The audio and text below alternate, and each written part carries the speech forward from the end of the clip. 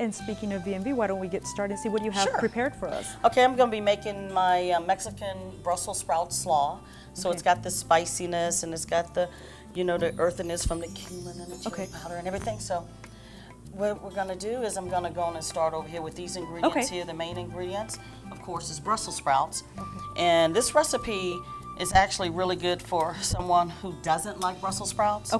And when we were growing up, we really didn't like it because my mom, she used to just boil them. And then it takes away all the flavor. So you don't have to cook this. This is a regular slaw. If you like cabbage coleslaw, that's what it looks like. Then you're going to love this too. Okay, so we first start off with some sliced up. Then you can use food processor, but I just do it by hand. So if you only got knives at home, slice them in half, slice them real thin. And then we're going to add some chopped up red onion. And I'll add a little bit more of that. And these are the baby bell peppers that are sweet. And just slice those up thin. But if you can't find the baby bell peppers, just use regular bell peppers and just slice it up real thin. I'm going to use all those in there. And this is going to be a very beautiful, colorful salad. It's starting to so look even kids, you know, because kids love color. And so this will be something. So the only thing is you may want to kind of, the chipotle and everything, you know, the spices you may, you know, if you chop, but a lot of kids love spicy stuff. So. Yes, especially my kid, Mexican, loves the spicy stuff, so I'm sure he And then here we got some sweet peppers. Any kind of peppers you can use. You can use jalapeno pepper. This is going to give it just, these are the banana peppers actually here.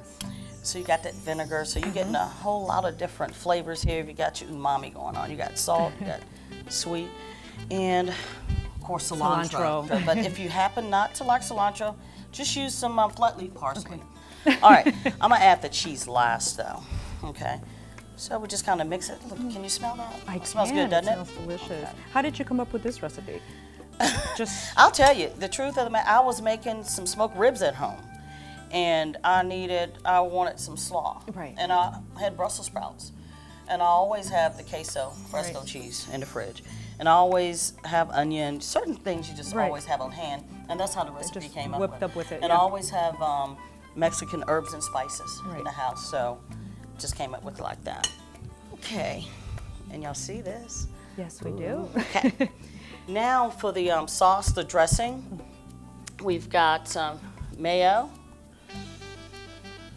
You can use, if you want to make it light, you can use the reduced fat or the light mayo. But I prefer the, you know, regular mayo. If you're going to do it, do it right.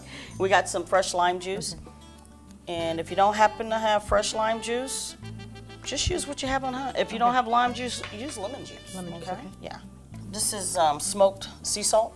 But you can use regular salt if you don't have it, because you're going to have that smokiness from the chipotle anyway. So, but I just love that extra smoky flavor. And we've got some lime zest also. And of course we've got cumin. I like to get the whole cumin seeds a lot and just roast them up in the pan. So you get that oils and it's really potent, and then put it in a grinder or just use a metal pestle and just grind it up. And we've got some chipotle. As much as you want. I like spice, so I'm going to add the whole thing in there. And then we add a little brown sugar just for sweetness. Okay. Let me put this here. Then we're just going to mix this up really good. And what you do is, if you go by the recipe, if you need to add a little more season or whatever, to taste. So I always taste with my tasting spoons or whatever. You taste to make sure you can always add to it, but you can't take away. Exactly. So that's always good.